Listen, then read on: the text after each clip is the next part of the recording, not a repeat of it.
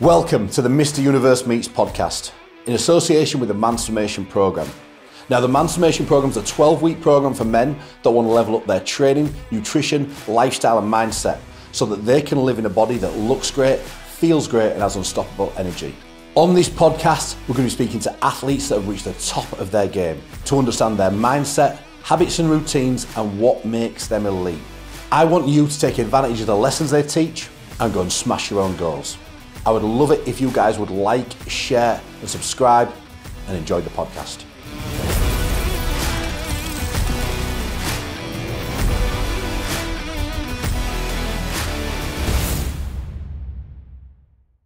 All right, so today I am joined by Jamie Peacock. Absolutely unbelievable to have him on my podcast. The intro is going to be a little bit long for him here. We've got the former England and Great Britain Rugby League captain, Leeds, Rhinos and Bradford Bulls legend, a Man of Steel winner, Super League's most decorated and most successful player. Thank you so much, mate, for coming on and making the time to come down and do this podcast. Pleasure, Stuart. I'm looking forward to it. Let's see where we go over this. So, like you say, it's quite surreal for me, this, a Leeds Rhinos fan, and we watched you all the way through them glory days. So to have you sat opposite me after, like I say, I think we're about 13, 14 episodes in now, so this is a little bit mental for me. I want to start by sharing the story about how I actually got Jamie on the podcast. So we had Ian Kirk on, I think, episode 2 or 3, and I asked Ian if you could speak to JP and see if you can get him to come on the show. And then I heard nothing back, so I was sliding into his DMs and getting no response and stuff. And I was actually going down to watch York City. We were playing down at Barnet, I remember. And my dad were driving, and I'm flicking through Facebook as you do, and I see one of my friends and one of my clients who was on the Mansformation Programme, Gary, dressed in a lederhosen on this beer festival in Germany. And I look along the line who he's with, and there he is with Jamie Peacock. So I was like straight on the phone to him and said, mate, you've got to hook me up. And then about an hour later, I got a video from you dressed in a lederhosen agreeing to come on the podcast. So I don't know if like the moral of the story could be like, got to be relentless, or, you've got to be, don't stop going after what you want to achieve. Or it could be just, if all else fails, just ask them when they're pissed, and that'll do the job. So I had a great day that day. JP agreed to be on the podcast. York City won 5-0 away. So that was about the peak of my year last year, I think. So finally we've managed to do it. We've managed to get you here, mate. So thank you so much, mate, for coming down. I really, really appreciate it. And that kind of gives me a good starting point, really, about, that little story about how we got you to come on the podcast. Like, from the second that I got that video, and I knew you would come on. You strike me as a man who keeps his word. That's very, very important to you. Like, how high on your values is it to be a man of your word and follow through on what you said you would do? Yeah, so first of all, when I got your message, I'm thinking, I'm going to get back to you, I want to get onto it. And that kind of crystallised it. I thought, right, I'm doing it. I want to get on and do it. I've got a lot of respect for you and what you've achieved in your sport. But for me, it's just, how high is it up on my values is, I'd say it's close to being number one. It is delivering on your word to people. I just think it's a key skill to have in life. And I've learned that through sport, I suppose. But I think before I was involved in sport that it meant a lot to me. If I said I was going to do something for somebody, I'll do it, and it needs to be done. And I don't like people who are flaky and say they'll do something, then they don't do it. I mean, time to time, we've all got legitimate reasons why we can't do something. There's nothing wrong with that. But I think the vast majority of our lives, if we spent it doing what we're saying we're going to do, I think is a key to being successful, and I think it creates trust. Obviously, you just said that then, you knew I'd be on it, which creates trust, right? You're going to trust me in what I do, whether that's in life, business, wherever you want in sport. And I think the better players you play with in professional sport, they deliver on the word. If they say they're going to do something, they'll do it. So let's say, for example, when you're playing rugby league, one of the things that stops you delivering on your word is fatigue, right? It's fatigue when you're really, really tired. You've got a lot of voices in your head saying, don't just run there, just walk there, your teammate will be all right. But I thought to myself that I had a limited amount of talent in terms of rugby talent, pass the ball 30 metres, but I'm good at pushing through that pain and turning up and delivering on my word for my teammates. And that's the thing I prided myself on, playing the sport. I prided myself on doing that for my teammates. But then just in life, I think it's a super skill. I think always doing what you say you're going to do can take you a really long way in life. And I think the more young people understand that it's not a talent, that it's just a choice whether you want to do it. And it can just help you open so many doors and build so much trust and create a strong network. And that's not just doing what you said you're going to do to other people. That's doing what you said you were going to do to yourself and keeping that promise to yourself. Yeah, it's a great point. Now, Wayne Bennett once said to me, Wayne Bennett's like the really great Australian coach. He's like the Alex Ferguson of football. And I was lucky enough to spend time in his presence. And he says, we're all the best in the world at lying to ourselves. We've all got a reason why we can't do stuff when we look in the mirror. And he said, the best performers don't lie to themselves. They look themselves in the eye and say, do you know what? I need to get this done, or I need to get that done. They don't accept excuses. They don't accept lies from themselves. And I think it's absolutely true what you say there, that it's about delivering on work. High performances or being a champion, whatever sport, you have to deliver on your word to yourself, but also to other people. 100%, mate, 100%. So let's just go back to the start a little bit. Like, how did your journey begin into rugby league? So, as a 5-year-old, one of my best mates at school was a kid called Andrew Lightfoot, and he brought in a letter that Stanley Rugby Club, the local club, were asking for players. That's how you did it back then, right? You got like a letter and I don't know whether they photocopied it or what. So I took it back to my dad. My dad said yes. And the next thing you know, I'm playing at Stanley Rugby Club. Within a couple of years, my dad was coaching there as well, which I think was a great outlet for him because basically, we'd train on a Wednesday, play on a Sunday. My dad would get to, coach us as kids, and he'd get to go out and sink 10 pints, on a Wednesday and a Sunday. So I think it worked well for both of us. I had an outlet which I loved doing and playing with my teammates, and my dad had a thing that we had in common, but also got him out of the house too. He played rugby as well, did he? No, my dad would play till 16, and then he wasn't really involved in rugby. Then he moved into like the family business, which was making false teeth, and he just got himself involved in that. So he played very little rugby at school. Cool. So you started at Stanley, and then you went through their ranks. Were you ever looked at by pro clubs? Not really. Look, I was really short-sighted when I was younger. Like I was that short-sighted once I was playing in a game, and it was like an evening game as an 11-year-old, and one of those ones where you got to get finished because it's a backlog and you got to play the final the following week. And I dived on a carry bag in front of a load of people because I thought it was a ball, So that's how short-sighted I was. But so no one was interested in me. I was around the fringes of the Leeds amateur side, Leeds City amateur side, never good enough for Yorkshire, never good enough for England. 16 years old, no one wants to sign me. But when I get to 17 years old, I was a late developer, got taller as I got older and bigger, 17, 18, but also got contact lenses, could see what I was actually doing. Like I was proper short-sighted. And then 18 years old, some clubs started getting interested in me. Wakefield got interested in me at first. I had a couple of trial games for them, but they just, what they were offering just wasn't, I might as well have been amateur. And then obviously got a chance to, there's a documentary story, I got a chance to trial at the Bradford Bulls, but that didn't go so well at first. So I'll jump into that story if you want. Yeah, absolutely. I was going to say, like, if you've ever listened to JP speak before, live in person on the podcast, you'll probably heard the get off the bus story. But I'd love you to share that here, mate. Yeah, because so obviously I got the chance to trial with the Bradford Bulls, which meant go train with the first team for the day, which is a big moment in your life. Can change your life forever, but I was nervous about doing it. With big challenges in life comes self-doubt. But I took the day off work and I caught the bus from where I lived in Bramley up to Bradford. Now on this bus journey, I get more and more nervous, more and more negative self-talk, doubt myself more and more, to the point I get to my bus stop and I bottled it. I stayed on the bus. Now I stayed on the bus till 4 miles later, it's Halifax, I've got to get off at this point. So I've got off, it's 1996, I've no mobile phone, who am I going to ring? I don't know what to do, so I go find a payphone and ring my dad. He's a bit pissed with me, seriously, he teaches me some new swear words when he speaks back to me, but says you get a chance the following week, I'll speak to the Bulls and we'll try get another chance, which meant I had like a couple of hours, or not home, but on the bus stop, on the bus journey, self-reflecting about what was going on right now. And I've always been self-aware, and I think self-awareness is a key skill. And in that period of self-reflecting, I realised, look, I've got lots of people around me who believe in me. Dad does, scouts does, coaches do. But I have to believe in myself. I'm going to have to take this leap of faith and back myself. So I came up with a positive mantra, a saying, time for me to get off the bus. Because for me in my life, I got another chance. I had to get off this bus. Got home, spoke to my dad. He says, you know what, they'll give you one more shot. You know, I've made something up, they've got one more shot at it. So all week at work, I tell myself, time to get off the bus, time to get off the bus, believe in yourself, you can go do it. Follow week, get on the bus, keep telling myself, time to get off the bus, believe in yourself, you can go do it. By doing that, I get to my bus stop and I go train with the Bradford Bulls. Now, look, it was a tough, intense training session. It's elite sport, but it was nowhere near as bad as I thought it was going to be.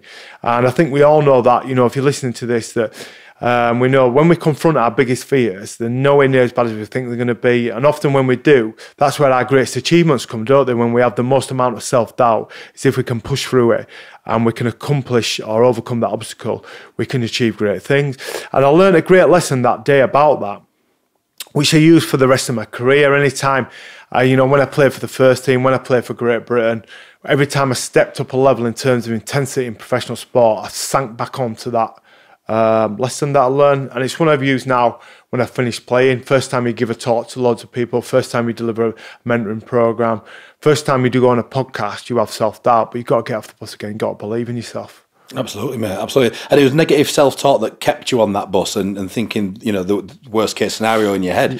Like, how important was positive self-talk through your career? Yeah, I think positive self-talk's massive. I think if you can master that voice in your head about how you actually talk to yourself, I think you go through life more successful and more fulfilled and more happy about what you're doing. And I kind of learned in my career that I realised that you go through lots of stuff in your career around focusing on what you're not doing well and how you can improve that. But fundamentally, you're in the team for what you're fucking good at doing. And I thought to myself, I'm going to work on these things. You know, I'm going to work on the things that I'm good at doing because that's what I bring to the team. I think by doing that, it allowed me to remain confident because I think in life, if you perform, if you understand your strengths, perform to your strengths, you normally have a successful performance and you should grow in confidence. You know, whatever you're doing in life, you know, whether you're at work or in a sports team, you get picked in your job interview for what you're good at doing. The person who's doing the job interviews goes, we'll pick them because they're useless at doing that and they're useless at doing that. And I think the more you can understand your strengths and work to them and have positive self-talk and use positive anchors, I think, you know, in life when you stretch yourself and something goes well, use that as a positive anchor to self-talk to yourself the next time you're in. I think that talk we can have to ourselves is just key in life. Yeah, yeah. So, I mean, obviously, it probably felt like the worst thing in the world when you, you know, you were making that phone call for your dad. He was pissed off at you. You probably felt like you'd left yourself down. You'd blown your chance. You were probably very angry and pissed off with yourself. But like, what if you had just got off the bus the first time, like, and not learnt that lesson on day one? Like that getting off the bus mantra and story has helped so many people over the years that, you know, essentially what felt like the worst thing at the time potentially being the best thing to happen to you because you've been able to share that story and share that positive message with so many other people. Yeah, it's a great point and it's absolutely true. And it's funny how in life that I think it's how we perceive our failings at the time or mistakes, I think can go on to lead us to be more successful, can't they? I think our choice around whether something doesn't go well and then how we react to it afterwards, I think defines us as people and defines how successful we are because we all have bad days, we all have things that don't go well, but it's how you react to it afterwards is the key. So I could have, you know, I could have got off the bus first time and things could have gone well, but I wouldn't have learned that lesson about self-belief. That's a positive I've got out of it by not doing that anyway. But let's say that, you know, I missed that first go and then I don't do another go, miss it and blow my entire opportunity. That's me deciding to take negatives out of the situation too with it as well. And I think, you know, I really believe, like, I'm a big fan of kind of stoicism, and stoicism is a bit of that, isn't it? That things in our life are neutral, then however we decide to perceive them are positive or negative. Around that, and I think the people who decide to take a positive option, generally the people who are more successful in life. And again, that's a choice, isn't it, in what you do? 100%, mate. And like you say, you've taken that what was essentially felt like a negative situation at the time and turned it into a positive, and that's something that you've done right the way through your career as well. I mean, let's go back to 99. You got dropped. You obviously signed for the Bulls at the time, and you get dropped for the grand final. You played in the lead up to it. You get dropped in the grand final. You know, obviously, like I say, I read your book in Leeds, and it made you raise your game and raise your personal standards. And the language that you used in your book was really interesting to me. You said, next time they would have no choice but to pick me. And that kind of really resonated with me because, you know, when I was bodybuilding, if I would lose a show, which I did a lot of that in the early days, my mindset was always, oh, I'm going to make sure that next time they have no choice but to give me that first place. And that would drive me on with training and with the, how well I ate and how hard I push myself and all the rest of it. So, like you say, it was really interesting to kind of hear you say that they'll have no choice but to give it to you. That sort of language that we use. I mean, like, it's other people's opinions, right? It was your coach's opinion that you were good enough at the time. It was the judge's opinion for me that I wasn't good enough on that day. But kind of losing that victim mentality and having that ability to go, you know what, I'm going to outwork everybody and do it next time. And that's what you did in that situation. Yeah, you've nailed it. It's absolutely true, that. And I think, again, hard might come through for a theme from this, but hard work's a choice, isn't it? Your hard work is a choice, and hard work can make a difference in whatever you decide to do. And don't get me wrong, the first 3 days I had that decision and went in the team, I sulked about it. I'm a 21-year-old and I sulked about it. But then after 3 days, I thought, well, I need to do something about this. Sulking's not going to get me back in this team. Being pissed off with the coach ain't going to get back in the team.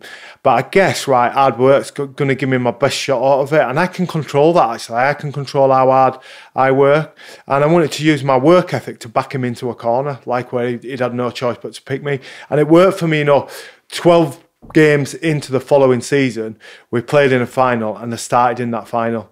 I started in that Challenge Cup final, and for me, that was again an example of taking a positive out of a negative situation, and then that was reinforced again by getting into the team and going, right, I've got to pick you. And it went through, no one gets picked in sport because they feel sorry for you, or think, oh, we didn't pick him last time, we'll pick him this time for a final. I got there on merit and hard work, and it proved, again, another good life lesson for me, I think. Yeah, definitely. And it's been full of them, hasn't it, your career. Another one where you switched like a negative into a positive was the night that you severed your hand in the bar. Yeah. Another one that involved those. So, you were out for a while and stuff like that. And, you felt you let the team down, the manager down, yourself down and all that. So everyone that believed in you.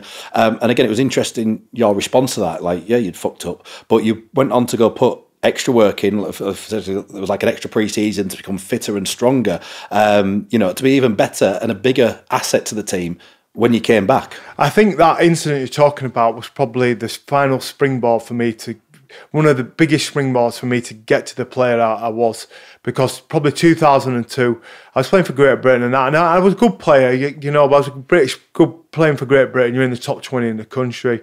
But you won't say at that point I was going to be a guy who was seen as one of the best in Super League when they finish. But then, having that drunken incident and put my hand through, splitting my hand and ligaments all with the glass. Firstly, I probably like thank Brian Noble, the coach, who looked after me, didn't let it become public. And I think I had to repair that faith in him. I really believed I had to repair that faith in him, how he looked after me.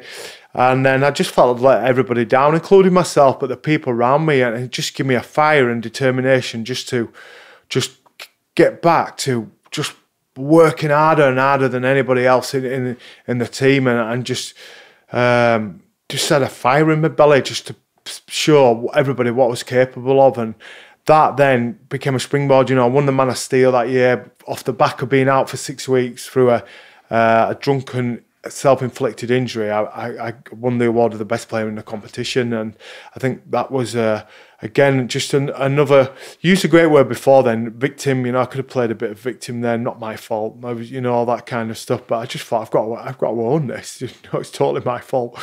Well, and what can I do about it to make sure I'm not in the same situation again with it? That taking ownership of situations is the only real way to make them better. Yeah. You can blame other people all you want, but that's not going to fix anything. Yeah, but surprising though, there's quite a lot of people. It's most people's default. Yeah, it's default to go like, not my fault, it wasn't me. So, and I think just having the courage to own things in life, again, is another great life skill to have that can just take you a long way in life. We all make mistakes all the time, and just to go, yeah, do you know what? Shouldn't have done that, but I think the key is not making these same mistakes twice. Then you're a fool, right? Yeah. I think with it. Absolutely, mate. Absolutely. So going back to the early days, like, who were your mentors when you or the people that you look up to? Was there multiple people that you took a little bit from, or was there one particular guy in that Bulls dressing room where you thought, okay, this is the guy that I'm going to model myself on? So yeah, it's a good question. I was really lucky to be in a great environment at the Bulls, where there's a number of players who were probably maximise their talent through strong work ethic. So you had like Jimmy Lowes, Brian McDermott, Mike Forshaw, Bernard Dwyer, Scott Naylor, who 4 or 5 senior players who just worked exceptionally hard and did more than they were asked to do, and didn't moan about things and just got on with it and saw every obstacle as a challenge to be overcome. And I think that rubbed off on me, but I think that suited me as well. It suited my mentality. So to be in and around them was great. And I thought a way for me to get accepted by these is to work as hard and turn up and do the tough things in the game. So I feel fortunate that I came into an environment where I had some strong role models who led through words, but through behaviours and examples. Yeah. And was it just, obviously, when you spent time studying them players and watching what they're doing, they're your teammates, but also opposition teammates, you spent a lot of time looking at what they did and trying to add bits to your game from that. And I suppose, all the way through your career, was it a constant learning process? Yeah, so I would say I probably changed the way that I probably played 4 times in my career. I was a big believer, like growth mindset. I didn't know what that wasn't a word back when I was playing, but just learning new skills and being open-minded to it. So I learned, I was wide running, more of a forward when I first started, but then people get used to what you're doing. Every week you've got people analysing what you do and trying to negate what you're good at. So probably around 2002, I started wanting to learn how to offload the ball. Watched how the best in the competition do it. It's a player called Stephen Kearney, and I always think in life, if you want to replicate a skill, a good place to start is learn from the best, right? Then I practiced it after training and started offloading the ball. Then my goal was to become the fittest player in the competition, started doing extra fitness. But then at the backstage of my career, I learned James Graham started playing. He played opposite me and he became the best player in the competition in my position because he started passing the ball. No one had done that for like 30 years, since like the days of Lee Crooks and that in the 80s. And I always think the most narrow-minded, easy thing for me to do backstage in my career is go, why do I need to learn this? But James Jammer became the benchmark. So I thought, watched how he did it, asked my coach to come up training drill, practiced passing a lot after training, and I changed how I played finally at the end. So for me, learning and adapting and acquiring new skills was an essential part of staying at the top of sport for a long time. It's something I'm still doing now. You're exactly the same. I can tell whether I talk off that you're always trying to learn and acquire new stuff, and I'm always up for that. Yeah, definitely. So these players that you're around in the Bulls locker room when you first came on board, did they help you to switch from that amateurish mentality into the pro mentality, and how did you find that shift from the amateur game to the professional game? I think that's a good question, because I reckon all them players are probably still struggling a bit with that move into professionalism. We trained hard, there's no doubt about that, but we partied hard as well. And I think at that point there was still that transition going on with players about eating the right things, about being a true professional. I think there was not a great understanding what a true professional looked like then. I thought professional is just turning up and training as hard as you possibly can. And getting paid. Yeah, and getting paid. Training till your eyes bleed and getting paid. But actually, it's a lifestyle. It's not 20 hours of training a week. It's 365 days a year, 24/7. And I think I was in that transition along with the rest of the players in that, around moving away from drinking all the time at the weekends to drinking a lot less, getting your diet right, making sure you do things right after the game. And that transition probably happened more towards the towards the beginning of my Leeds career. I would say from 2008 onwards was that big transition into being super professional, being a proper professional. I was going to ask, obviously you went up a level when you went to Bradford, but it went up to the next level at Leeds. Yeah, it was different at Leeds. It was a younger generation. So I was probably one of the younger players at the Bulls, at the old school, train hard, drink hard. Got to the Rhinos. They'd had a lot of problems with off-field incidents at that point, so it was a lot different culture, a lot quieter, a lot more sanitised, and I would say more professional. But I think it was good adding me to the mix to it, because I train super hard, but I am a bit rough and ready. I'm quite good with mixing with any group of people, and I'm good at challenging. And well, I'm not saying I'm good at challenging, but I'm good at challenging the status quo. And I think I'm a bit of moderation. So I think bringing me in with that different mindset from the Bulls, I thought was a good thing, because some of their professionalism rubbed off on me. What they were doing in terms of drinking less, and and that.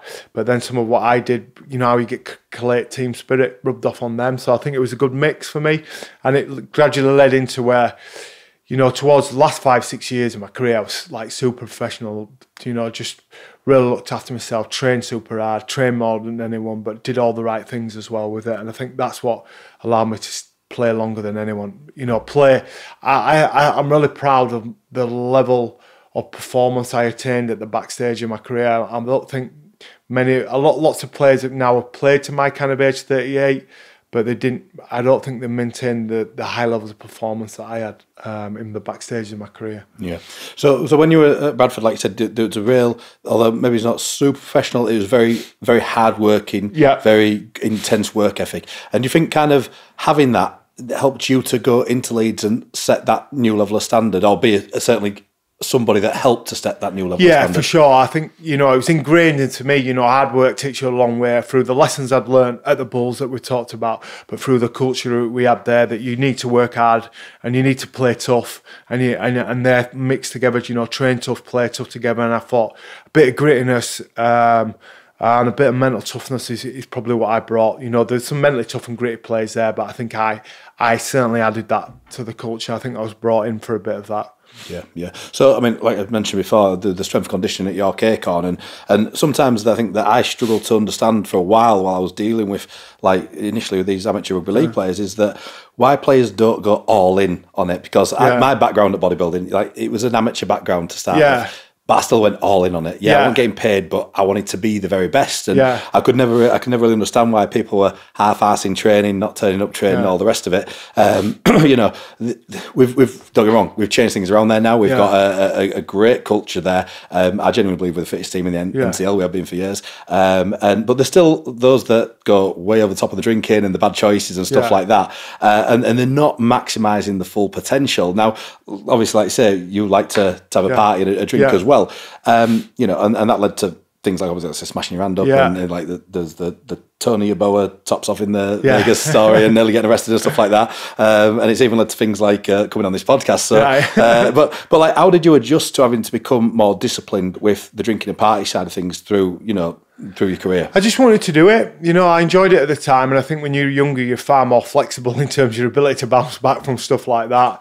And for me, you know, it felt like I wanted to lead by example, not only on the pitch and in training, but off the pitch as well. I wanted to set high standards, demanded high standards for myself, and it became more of the norm to be that professional. So for me, I wanted to do all that. You know, I'd like, for example, I'd eat raw broccoli for my breakfast, I'd have ice bath at home, I'd stretch at home, I'd do all these little extra things because I knew I worked out that this could give me an edge because other people throughout the league aren't doing it, and this is where I can get my edge over other people again. So I spoke about my ability to acquire new technical skills, but you can get an edge through being more self-disciplined than other people, as well as through working harder. So you spoke again. You spoke about when you was going running on Christmas Day, you know, and into your, you know, the start of your pre-season for the rugby and stuff like that. And you like that idea because, you know, everyone else was at home having Christmas Day relaxing, and you're there putting the work in. And that's, again, something that resonated with me because I would always feel that if I was doing my cardio, if I had a busy day at work and I had to do cardio for the show, and I was in there sometimes at, you know, midnight, either on the Stairmaster or walking the streets, whatever, that just felt like it gave me that mental edge of everyone else I'm up against is sleeping and I'm working. And, you know, that sort of, you know, there's that sort of reason that you were going out and doing that sort of thing on Christmas Day. Yeah, twofold. Firstly, the physical benefits, right, are great because other people aren't doing it and you're becoming fitter. But then I think the mental edge is almost more powerful than the physical side of it because of that fact that, you know, when you're on a pitch and you're defending your line for like, you feel like you're defending like for 5 minutes in a row, you look at other people, or you're playing in a game and it's arm wrestle game, and you look at your opposition and you know that they've not been out there, you know that they've not been pushing out,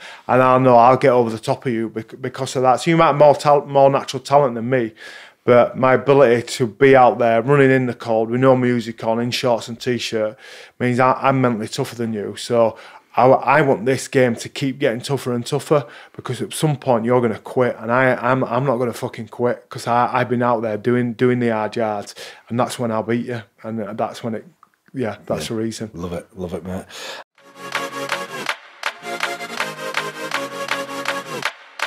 The first week or two, it was mainly just a big increase in energy. It's easy, obviously, getting out of bed in the morning when you're not carrying as much weight around. How to structure your life properly, basically. Follow the rules, just crack on, get it done. The dietary side of things, I didn't really quite realise how much I was eating. I've lost nearly 2 stone from it all, and I've gained quite a bit of muscle. My wife kind of making a few comments in terms of kind of starting to get a bit of a shape. Get your meal prep done, get your work done, get your graft done, get your sleep and back repeat. Something to focus, and I'm normally quite non-focused, so it's given me something to concentrate on. Stu and James, you can ask them questions whenever you want. Now I know my limits within myself and didn't realise I could push myself. Sleeping better, better attitude, better everything really.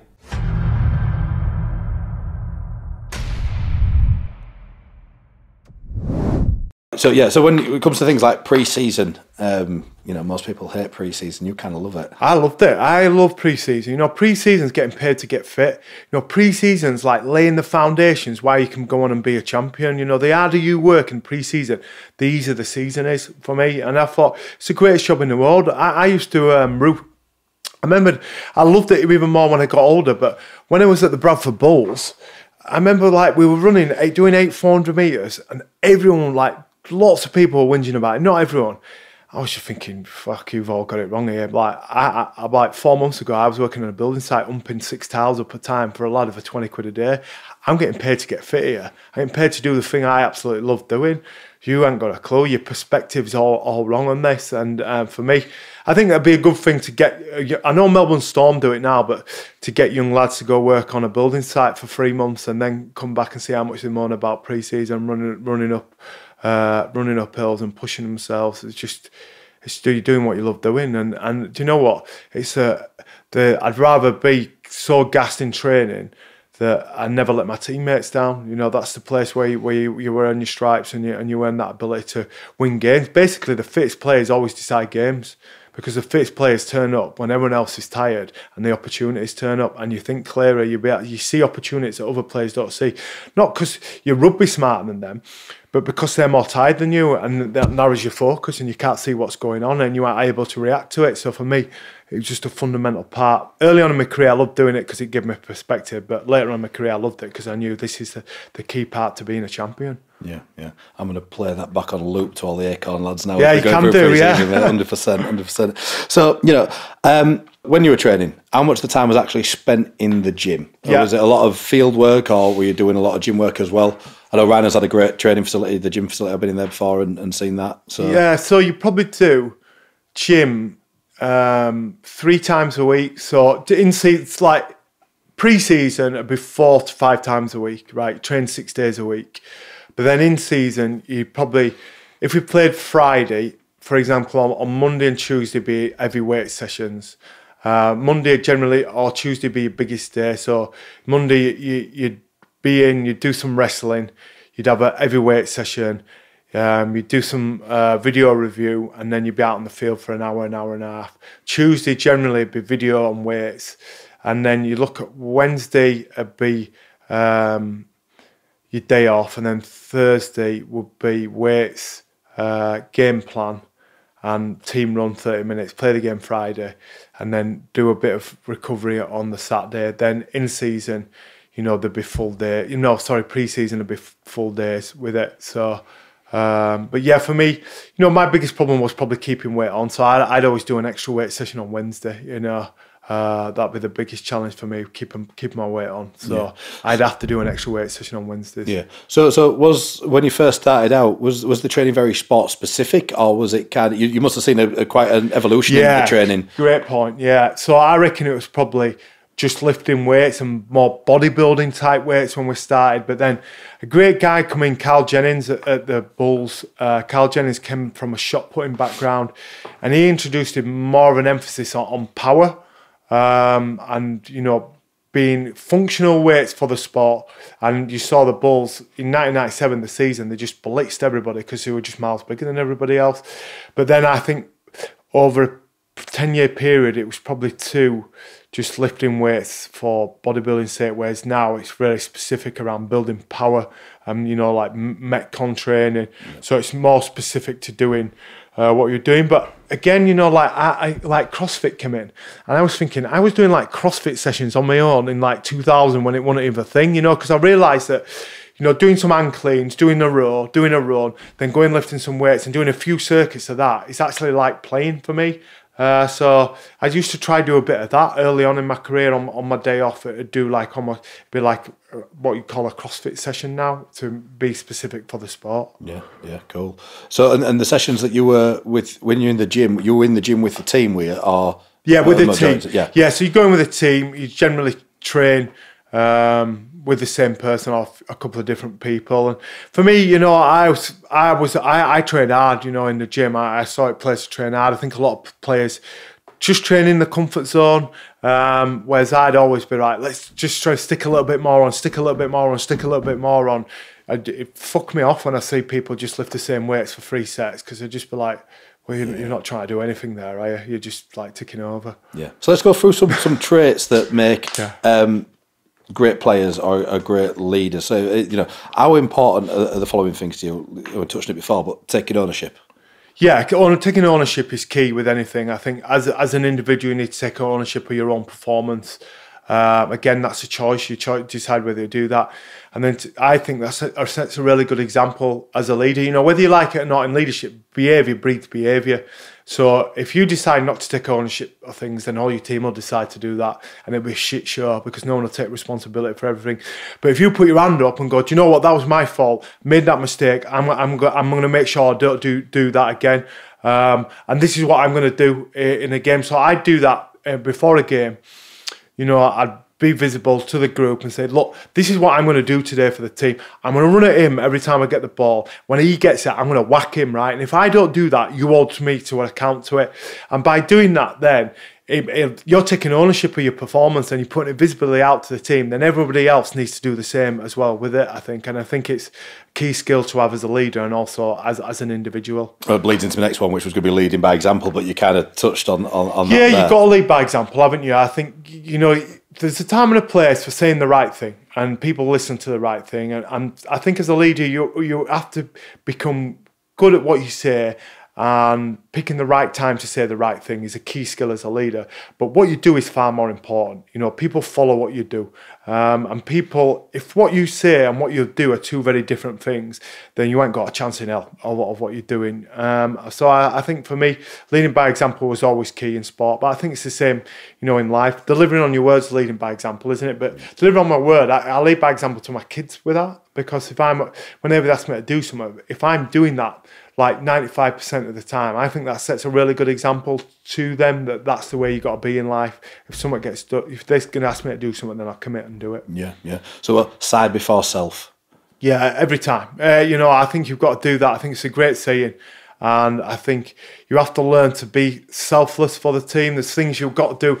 Sure, you've got to bring your thing to the team and have some selfishness about what you do. But there's plenty of times you've got to do selfless acts for the team, you know, like pushing hard on the inside in defence for your teammate. That you're doing that for your teammate, right? You're pushing that. When you push up in support, you're doing that for teammate. When you're carrying the ball 5 metres out from your own try line and there's 5 blokes trying to kill you, right? You're not doing that for yourself. You're doing that for your teammates. You know, when they all want to put you in hospital, you're doing that for your teammates. So you've got to have lots of acts for that within the team. Yeah, absolutely. And like I say, as a leader, clarity of communication, how important is that? Yeah, it's absolutely key. I think, I just think, I don't think you can talk. I think you shouldn't talk too much as a leader. I think you need to be clear and precise with what you're saying and not waffle too much. And you have to learn who you're speaking to as well. I think as well is important. You know, people respond differently to different types of verbal communications. Some lads, as you know, need an arm around them and say, look, you're doing well here. Some need poking with a stick and saying, you're fucking better than that. Yeah. Show us how you're better than that. So I think, you know, your verbal communication is based on who you're talking to, and I think around, you know, listening as well. So the last one I've got on that list is desire, and it's the first thing that actually Josh, who's the manager of the Acorn, is before a game we have a team meeting. That's the first thing that he writes on that board is desire. How important is that? Yeah, it's huge. You know, your will and your why to do things are just massive. You've got to have desire is based around why you want to do something, isn't it? And I think you've got to look around what's your why to create a strong desire to do something. So, you know, we were speaking before that your desire to become, or the reason why you want to become Mr. Universe, you had a massive why behind it, so it became your desire, didn't it? It's why you thought you were put on the planet, really, to do it, right? Yeah, 100%. So that's why you attained it. And I think understanding why you want to do things leads to strong desire. And you can change your why all the time, I think. You know, for me, to play 553 games, to play excellent in each game, is hard work. And some games you aren't motivated for. So my why and then my desire to play well would I'd pick an argument with another player from the other team, and my desire to make sure I have a better game than them would allow me to play well for the team. So I think you've got to be smart around that as well. Yeah. No, brilliant, mate. So you won 9 Super League Grand Finals, 4 Challenge Cups, 4 World Club Challenges. You know, not bad for someone that didn't show any signs of becoming a professional, you know, in the late teenage years. Which one of them meant the most to you? That's a really good question. God, it's really hard to pinpoint one. And I think every grand final you win, it's a different people story leading into it and a different reason why you're motivated to win. So, for example, the Bradford Bulls first one, everyone was calling us chokers, saying we couldn't win the game. You know, we'd not won a grand final. We'd won a Challenge Cup, but we couldn't win a grand final. And we had that chokers reputation. So that motivated us. We come out and blitz Wigan. 2003, we were winning it to win the treble. 2005 was my last game at the Bulls. So you can see just in those three, there's some clearly different motivators to doing it. So they give you all a different sense of satisfaction. The thing, you know, would stand out to me is the 2015, you know, winning the grand final at the end, like to win the treble, to finish your career with your own town club, winning the treble under lots of adverse circumstances. You know, we probably had 6 of our key players out in the last game against the grand final, won the league leaders by an head, Brett, you know, Rhinos scoring in injury time, and then to win the Challenge Cup, it just was a hell of it was 11 months of effort and hard work from a great group of people, and to finish in that way, to sign off your career, that's the best one. I think if I'm really pushed for it, and I'm not sitting on the fence, so I'll give that as an answer. Yeah. so obviously you left it on a high there, 2015, winning that one, and that meant a lot to you, but like, how much notice do you take of the individual accolades that you get? You know, from anything from man of the match to man of steel. Were you ever concerned with them, or was it genuinely all about team results? Yeah, you're not concerned with them. They're a byproduct of being in a good team, I think. And you know, if you're trying to drive yourself to be excellent all the time, that's a great motivator, I think. And I think if you're trying to push yourself to be the best you can be, then generally individual accolades will come they're not the goal, but they become part of it through the process that you're going through. So for me, it's great to get that recognition, but it's not what I'm motivated for. I was motivated for be the best teammate I could, be the best leader I could, be the best rugby player I could. And then by doing that, anything else that happens is just a benefit off the back of it. And they're nice to get, but they're not, we've got to get these, you know? So for me, they're a nice kind of byproduct of trying to be the best. So, I mean, obviously, your list of honours include being captain of England, captain of Great Britain, but you retired from international rugby about 2012. You went on to have, as we spoke about before, fantastic seasons, 13, 14 and 15. Did that have a factor, that extra rest that you're getting? Obviously, it's tough on the body coming towards the end of your career. Did that factor of stepping down from England be one of the reasons why you managed to play so well at the back end of your career? Yeah, it was huge, you know, and really, as a player, you shouldn't have been put in that position. So, because of the way that the season is so long in professional rugby league, is that if you play internationals, then you end up with, you get like 4 weeks off, then you have 4 week pre-season to get your body into shape for the next season, where everybody else has got a 12-week pre-season. With the best will in the world, you can't change who you are in 4 weeks. It's just maintenance. So for 12 seasons, I played for England in 2000, retired in 2012. All the way through that, I had a 4-week pre-season, right? And that got to the point in 2012 where I thought, I need 12 weeks to get as fit as I possibly can. I'm getting older and I need to bank that. So I retired from England because I no longer thought I was one of the top 5 players anymore. And I think as a captain, you should be in that kind of top 5 of players. But then I also, part of me was like, I need this pre-season, right? So I had this big pre-season, 2012, 12 weeks, came out 2013, blitzed it. And I got asked by Steve McNamara to come and play for England in the World Cup, you know, be part of the squad. And every part of me wanted to do it, right? But realistically, I knew that if I did it, then it meant a 4-week pre-season again. And 2014, my body was at that age that I needed that 12-week pre-season. So because of the logistics of a Super League season, I generally missed out on playing in a World Cup. I had to make the decision to do the right thing by my team and the Rhinos that I signed for, rather than playing a World Cup. And it is a big regret of mine. It's probably my only regret in my career that I didn't play in that 2013 World Cup for me. And I think as a player, you shouldn't be put in that position because of how long the season is. But it's a long-winded way of answering your question, that I needed that pre-season. I needed that 12 weeks because I thought in 12 weeks, I know how hard I train, right? So I train hard in 4 weeks. In 12 weeks, it's going to make a huge difference to me. And it did do in the back 3 seasons of my career. I was going to say, did you actually take that extra rest from rugby as rest, or was it time spent in the gym and get it a mixture? Yeah, you had to tick over, because you knew if you took 6 weeks off and then had a 4-week pre-season, you'd be so far behind everyone else. So basically it was 10 days off and then train on your own 3 days a week, just so you didn't really even have a proper rest. But because I had a 12-week pre-season, I actually had 4 weeks where I did nothing, and I came back and I was so ready to train, you know, and I had that time to get fit and get match ready to play and make a difference in my size, my shape, my fitness. You're such a physical sport as well, like, you know, like I said, as you get into your mid-late 30s, you know, that pounding, you can't keep taking that all the time without any sort of rest. Yeah, you can't. And that you know, the physicality of the game forced me to retire. You know, 2015, I reckon the last 10 weeks, I was really not enjoying playing because of the how long it took me to recover from a game. So we'd play Friday, and by Thursday I'd still be sore. And then I'd play in a game on Friday, and I reckon I'd be 75%. You know, I won't be recovered. And just that process of just being sore all the time and not being able to train as hard as I want, just thought this is too, you know, I can't. It's too mentally. I mentally could get myself up for things and put myself in a place to play well mentally, but physically it was taking its toll on me.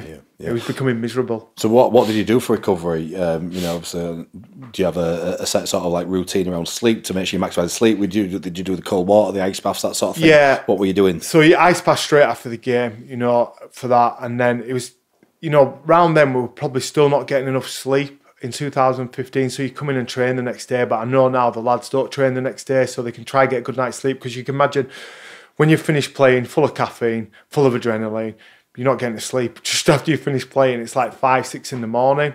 So you need that sleep to recover. And then for me, it'd be a case at that point, I'd ice bath every night, stretch every night, trying to get myself in the right possible shape, right fluids, right food. By doing that, right levels of training and movement Saturday and Sunday, I generally get myself to a place where I could play again on a Friday. But I think recovery, certainly around sleep, is huge, and also your diet, and then making sure you don't. It's active recovery, you know, laying in bed for 2 days isn't going to help you recover, right? But getting out, walking, moving, bit of a sweat, it's going to make you do it. And you touched there on nutrition. Like, what did your nutrition look like when you were playing? So yeah, my nutrition was, we changed. So I reckon in 2008, it was still all around lots of carbs and stuff, but we came back from that World Cup and Australia taking a giant leap forward in terms of sports science. And the governing body, they did a review, which was great into it, realised we needed to change. And that's when GPS came into it, heart rate monitors, and also how you look after your diet. And it moved far much away from stodgy carbohydrates to more based around right protein, right vegetables, and bits of carbohydrates in there like sweet potato and brown rice. Not fucking Jaffa cakes, Jaffa cakes and white pasta, you know, and that move was away from it. So around then for me, it'd be around making sure I ate the right thing, try to keep my fat weight as low as I possibly could manage it, don't carry any excess weight, and just be a good pro, really good pro. So, and is that still how your nutrition looks like now? Because you're obviously still super active now. Like, say, if you follow Jamie on Instagram, you're going to see him hiking up mountains and you know, going on runs all the time and stuff like that. So you're still very active now. So your nutrition is still the same sort of as it was when it was training? Or Yeah, sorry? Yeah, I'm pretty much the same, right? You know, so what my diet then, I'm a big believer in trying to get variety in what we eat. I think we just eat too many of the same things, and I'm a big believer now in like our, you know, biodiversity within our gut, and that's something that's key for me. So I really watch what I eat. I try to stay away from processed food, and then my breakfast is important to me. I try mix my breakfast up a lot. I have lots of different breakfasts throughout the week because I think that's a good way of getting off to a good start today. Drink a lot of water.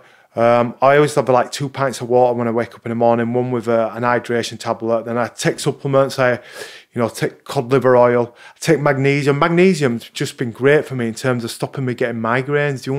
So I'll take magnesium threonate, and I reckon the same one I use. Yeah, and it stopped me getting migraines. You know, it's just been unbelievable.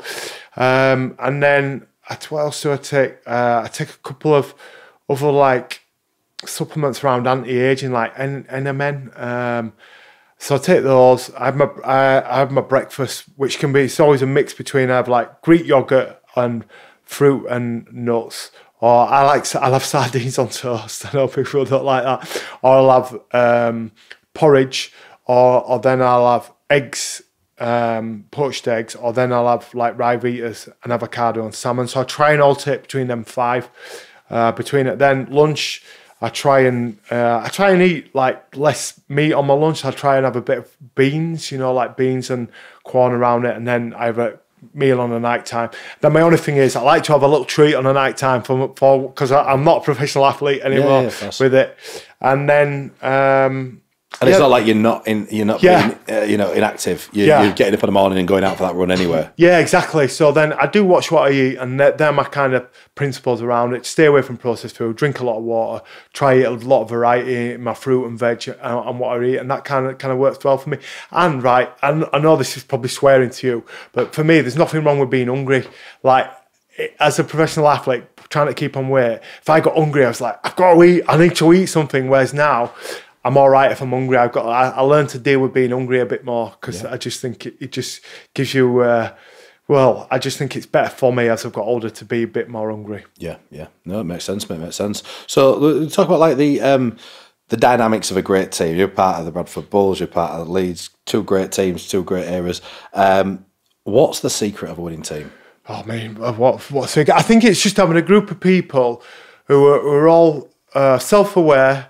Bought into the purpose, and who are hardworking and committed to the group. And it's got to be a diverse group. You know, it's got to be a group where not everyone thinks the same. And I think one of the key, when I think back about my career, there was such a diverse group at the Bradford Bulls. There was just players from all over the place, all different personalities, but we all came together under the banner of working hard for each other and delivering on our word. Same at the Rhinos, really diverse group of players, different mix of personalities.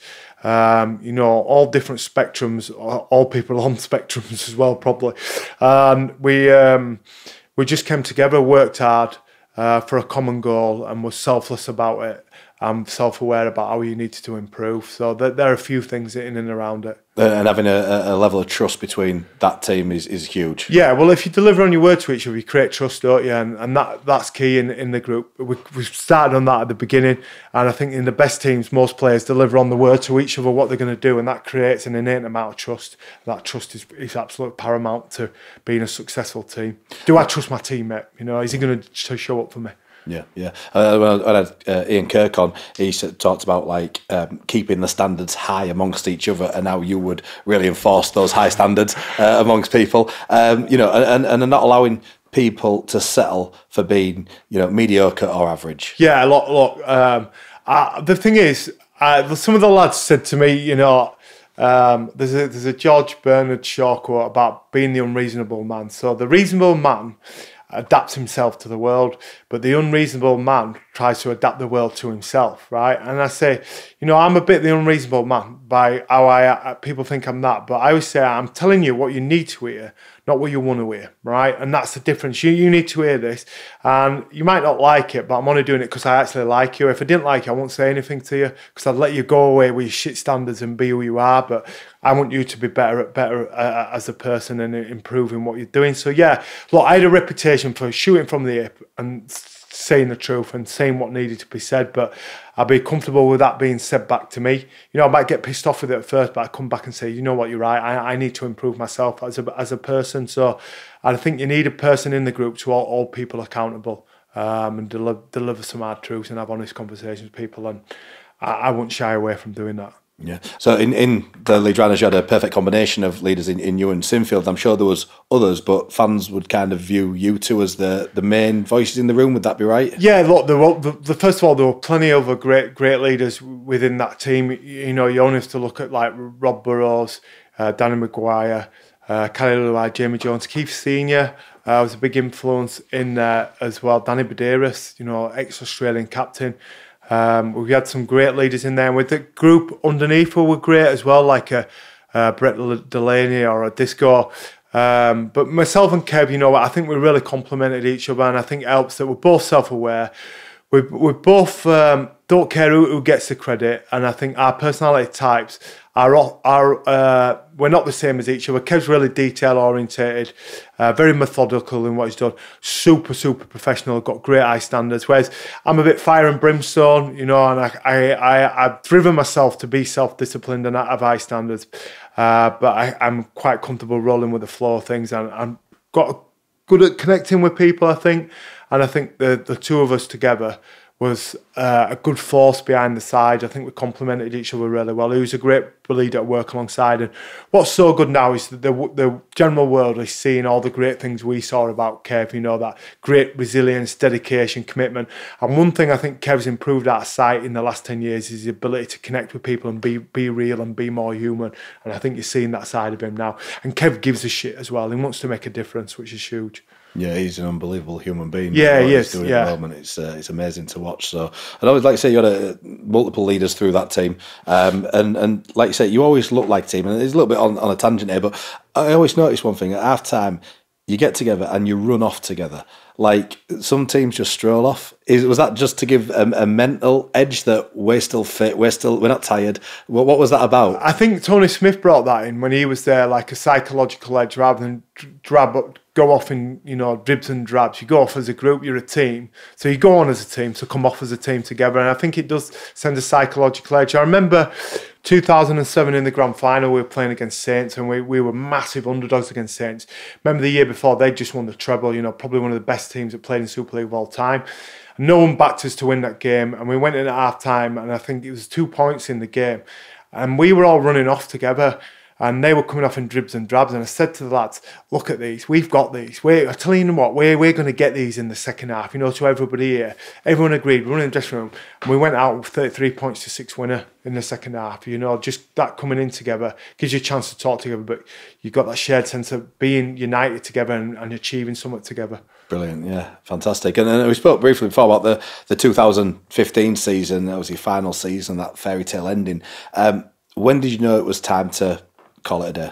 Yeah, I think at the beginning of the 2015 season, I was doing pre-season, and it was tough, really tough. You know, the thing I loved doing, I began to hate it, and I thought that's the version of hell, isn't it? That if what you love doing, you begin to hate doing it. And I thought it's time for me. You know, I've had a great career. And it's time, it's really taking its toll mentally to keep the high standards that I've got, because physically it's just too much for me. So I thought it's time. And then 10 matches out from the game, 10 matches out from the end of the season, totally knew it was the right decision for it. And then, yeah, I remember about 3 matches out from the grand final, me and Mac were having a chat in the dressing room. I said, Mac, I'm hating this. This is killing me. You know, like the thing I love doing, I absolutely detest at the moment. And he got good words with me. He said, look, you've got 3 more games. Stand up for 3 more games I thought, do you know what? It's right. Let's do this. Deal with your own little first world problem of being sore and start ripping in. So like you obviously won the treble that year, and you went on to win the Challenge Cup that year. Obviously, the same that you'd done in 2014. But following that game, you went on a bit of a losing streak, like 3-game losing streak, I think it was. Like, how do you mentally? And you've done that in 2014 as well. So like, how do you mentally get over as a team when you're on a losing streak? You've just got to work on what you're doing well. You've got to stick with the process, keep working hard, stay optimistic, but be realistic about your optimism. Don't be American cheerleader, you know, everything's great. It's not, right? But there's some things you're doing well, get hold of them, look at the things you need to improve on, work on them, and work hard, and stay together as a group, and don't start pointing the fingers at other people. Stay tight as a group. And I think if you stay tight as a group, be optimistic, focus on the things you're doing well, improve the things you're not, and work hard, you'll get out of any rut that you're in at the moment. You can keep it simple like that. But the key is to stay tight, circle the wagons, don't start pointing the fingers at others, don't listen to what others are saying about you as well, or use it as motivation. Brilliant, yeah. So, I mean, going back to that 2015 season, it looked like the treble was gone in that last game in Huddersfield, against Huddersfield, and like, you know, in the As Good As It Gets documentary that you did, you know, Ryan Hall says there, you know, JP just pushed the full team through it. Like, take me back to that game. So, like, Kev kicks the 2 points and draws the game. I think the helicopter sets off to Wigan with the shield and stuff like that, and then Maguire clips it through, and all. I mean, I still get goosebumps watching that. I've watched this a few times in Leeds interview. You get goosebumps watching him run down that wing. Yeah, I mean, it was incredible. Like, you know, first of all, I was blasé, and it was a really challenging kick to draw the game, and I just walked back to receive the kickoff. You know, and Kev, just that much trust in Kev. You know, we spoke about trust, that he could do his job, kick the goal. Then we get back for the kickoff, and I'm thinking we've just got to move the ball around. I know, shift the ball around, keep them moving. We've got a chance, from my experience of what's going in my brain, that we've got a chance of creating a gap. Callum's there, Ryan Hall, we'll do it. But then Maxi chipped, and I was thinking, what the fucking hell are you doing? But then I saw what was happening, and I started sprinting after it. And then it was just an amazing feeling. Like, they reckon that about 10 of the lads, probably me included, did the fastest GPS run they'd done in the game. They did the fastest sprint running in to celebrate with Ryan Hall on the GPS monitors. That's how much it meant to everybody. So it was just... It was unbelievable. It was like surreal. Even when I watch it back on replays now, I get goosebumps watching him do it, because it's just like one of them, I suppose, like the Roy of the Rover moments in football. You get football, you get in rugby. It was just surreal. Like, what a way if you're going to win, what a way to win. Yeah, and just fairy tale, you know, like everyone had written us off, 3 lost games, didn't think we were going to finish top of the league, helicopter was landing in Wigan, and then bang, we do it, you know, never write us off. We sort of team of champions do, they always think they can win. Yeah, so that meant your final game at Headingley against St Helens, and you got KO'd by a James Roby elbow in that game, and the doctor had to take you off for checks and stuff like that, but there was no way you were not going to come back on. Yeah, I mean, look, first of all, James Roby's not a dirty player. He did it by accident, right? He's not a type of player. But then, I got knocked out, and then I was getting up. When you get knocked out, it's funny in rugby league, because sometimes you wake up and you think, why am I here? And I did then, I thought, why am I here?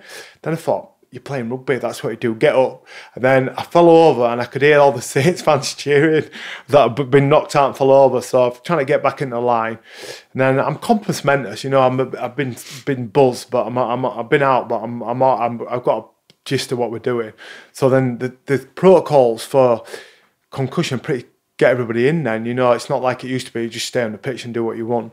So the doctor brought me in, and you do a series of tests before the season, and then you do the test again and see the difference. Can you go back on? And before we did the test, I just said to the doc, I said, look, there's 2 things going to happen here, doc. He said, firstly, we're going to do the test. Then the second thing is, regardless of the result, you're going to pass me, and I'm going back out there to play. Have you understood that? And he looked at me, and I said, have you understood that? And he said, yeah. So I passed the test, and then started playing again. I wasn't missing my last game at Headingley, you know, I was ever going to play in. And, you know, while we're on concussion, I'm fully okay with what happened to me. I knew what I signed up for doing, playing rugby league. There's some great concussion protocols in now, and you know, if I happen to get early onset dementia, then that's the price I paid with it.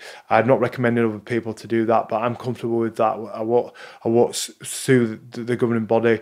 I just think the changes they're getting in the right state, and I think as a rugby league player, you know what you're getting involved in. When you step in a boxing ring, you know you're going to get punched in the face. So in rugby league, you've got to take a level of responsibility with it. You've got to stop people doing daft things, which I think the game has got really good at with the concussion protocols and making it safe as it can possibly be without sanitising the sport. Yeah, of course, mate. Yeah, and obviously you went back out there. You finished the game. You won the game, and you're walking around the pitch with Kev and Kylie. What was the emotions? Yeah, it was just epic. You know, how many people stayed behind the pitch just to cheer at us and cheer us on, and just the feeling like of love and emotion and respect was just huge. They're the moments that you just savour and remember throughout the rest of your lives. Just felt as one with everybody in the crowd. Then they're just lucky person to have those kind of moments. And then obviously went to the grand final. You were trailing at one point. You managed to pull it back 22-20, 25 minutes to go, I believe it was, and you were under the cosh for a lot of that game. Yeah. That's a lot about the team spirit. Yeah, all about team spirit. I mean, we were flying in on fumes there as a group. Played how many, 36 games. We'd had the emotional high of winning Challenge Cup final, emotional low of losing 3 games and winning the playoff games. As a team, you've got 5 or 6 of your key players out. You're deep into a grand final, winning by 2 points against a great team, and the team just held on. We did everything you could do to close out a game. All that thousands of game smarts that we had, we used that, and you needed that experience, but you just needed some grit and some resolve and some mental toughness with it. And we won't be broken. And it was a dream, like 20 minutes to play in it. If it was just a good way to finish my career in it, like a gritty, backs to the wall. Looking at each other, standing shoulder to shoulder. Can we do this? Yeah, we've got it. We can do this. And that final whistle came, and there's the embrace for you and Kev. Yeah, what were the emotional goals going through there? Was it like relief or joy or sadness because it was all over, or just exhaustion? Yeah, exhaustion, and just like we fucking did it. Like we did it against all the odds. We've done it. You start the year with all the best intentions. You start pre-season in November. Knowing it's a long journey ahead of you, and you want to win the treble and you want to bout in the best possible way, but then to go out and do all of them, just feel lucky, really privileged. I felt privileged to be there. I thought, this is just savour this, because hardly anybody gets to feel the kind of emotions you're getting now. So just savour it and be with the people that you were with. Yeah.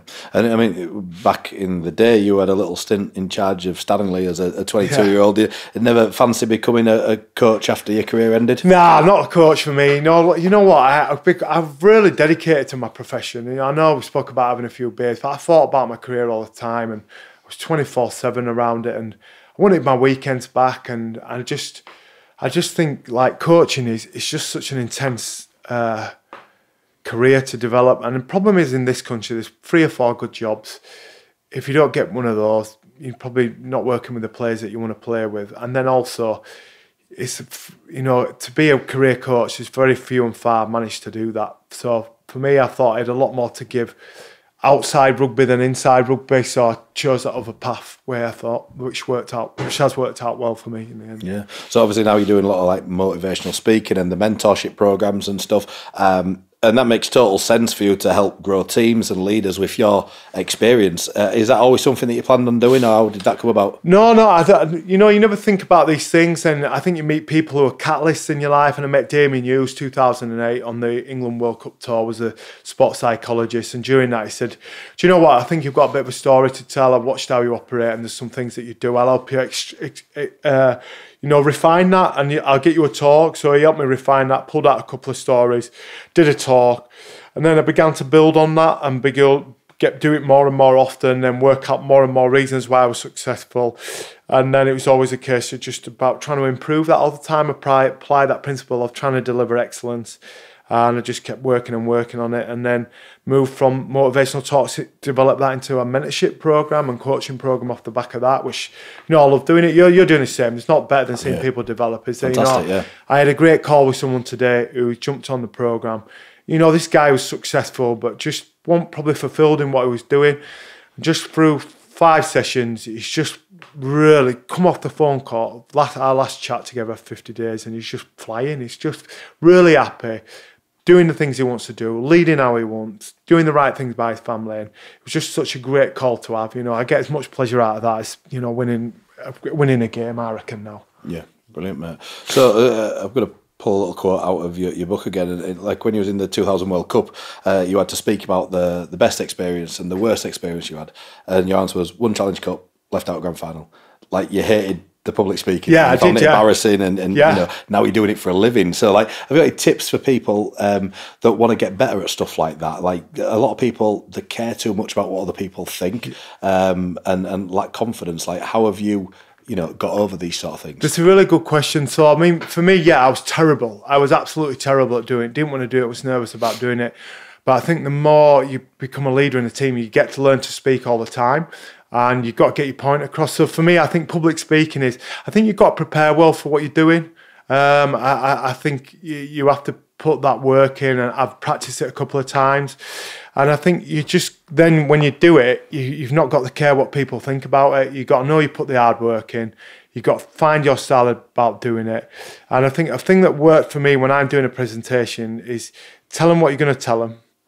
Tell them it, and then tell them what you've already told them. And I think to segue things like that. And then I like to, tell a story, show a picture, and have a quote with it, because I think that covers all things, because people learn through visual, reading and speaking, and that's the best way to get your point across. And just try not to speak too fast. Me and you both speak a bit fast, don't we? Try and slow yourself down is key for me. I always try and slow down what I'm trying to say. Yeah, brilliant, mate. So now, like I say, you've got the mentorship program, which is building champions. You've got the Be a Champion 30-day challenge, the wellbeing program that you do. I ordered that myself to have a little look at it, and it covers a lot of things such as like positive mindset, getting the right sleep, eating right, exercise, all this sort of stuff. And it's a mixture of tasks and journaling and all this sort of stuff, again with the idea of becoming a better version of you and raising self-awareness. And that's quite a nice place for people to start if they've kind of dipped the toe in anything like that. Yeah, of course, yeah. And I think wellbeing's about simple stuff, isn't it? We were speaking before about sleeping patterns, and it's about simple wellbeing, right? It's not about 4 hours of yoga and only eating green organic food. It's about creating some small change in your life that's sustainable, that makes a difference to how you feel about yourself. And the areas that you can do that in are your mindset, are sleeping well, eating well, and being physically active. And what I wanted to do was create a program that anybody could do, a 10-year-old to an 100-year-old. And I'm a big believer in life, keep things simple. If you keep it simple, people can do it, make it accessible. And I think just the compound effect of doing small things consistently is what champions are all about. We are a product today of the day-to-day decisions you've made over the last 30 days, 6 months, year, 45 years, aren't we? That's who we are today. So, yeah. Brilliant, mate, brilliant. So what's next for JP? Like, you're obviously a super busy guy.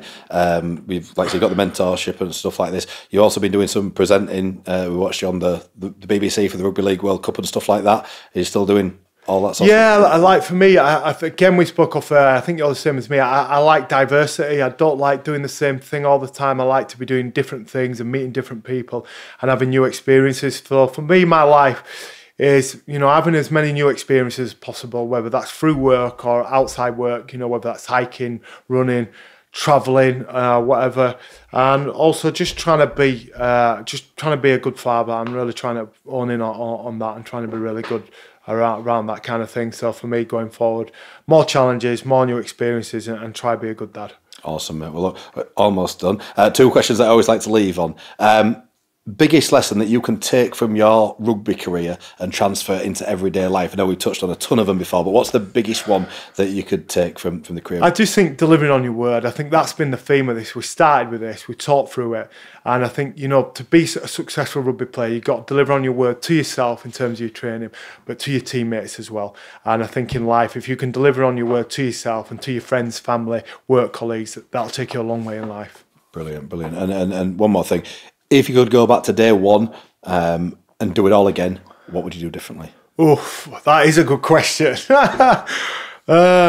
could be another hour answer. Yeah, no, day one. if I could do anything differently, I'd just say believe in yourself a little bit more than you did. You know, I learned lessons around self-belief, but it's something I really had to manage during the first kind of 7-8 years of my career, and even at the start of my captaincy, I'd just say, just believe in yourself, just that little bit more than you did. That's the only thing I'd say. Brilliant, mate. Well, look, I'm going to leave it there, mate. Like I say, super busy guy. I respect your time, and I really, really appreciate you coming on.